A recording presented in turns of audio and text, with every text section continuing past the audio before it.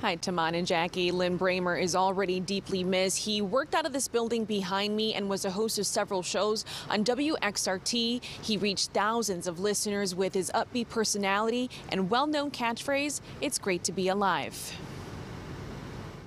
Whenever a rock and roll DJ in a radio station t-shirt is giving you advice, take it with a grain of salt.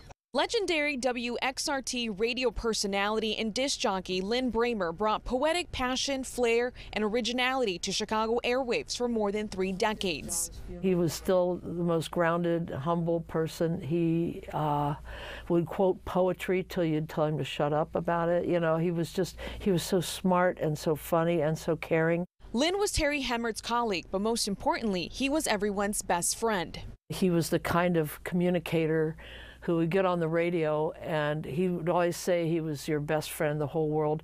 And everybody fell for that, you know, because they felt like he was their best friend. He was most recently the station's midday host, but worked mostly as a morning drive host, where he was a voice on the commute to work and school drop-offs. He took a leave of absence in the summer of 2022 to undergo cancer treatment and then returned to the air for a brief time late last year. My chemotherapy treatments continue to staunch the spread of my cancer, and I have chosen to work rather than to mope. But the 68-year-old died on Sunday after a battle with prostate cancer. If you know anything about cancer, you know, don't take anything for granted.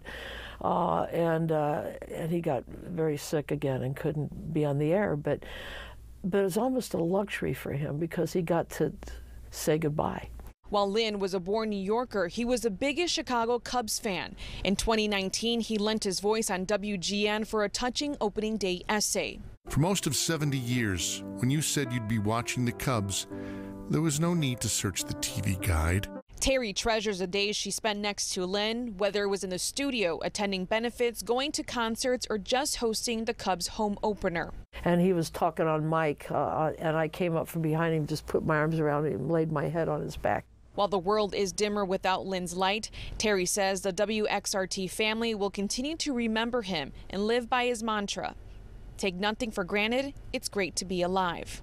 We can't forget him, even if we tried.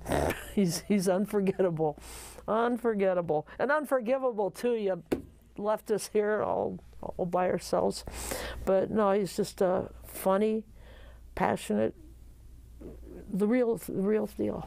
He's a real human being, and he touched a lot of people. At 10 a.m. tomorrow, WXRT will broadcast a celebration of life to honor Lin. Now, that's where DJs will share some memories, stories, and play some of his old tapes. Now, they've chosen that time specifically because that was the radio slot he was usually on air. We're live in the loop. Andrea, Medina, WGN News.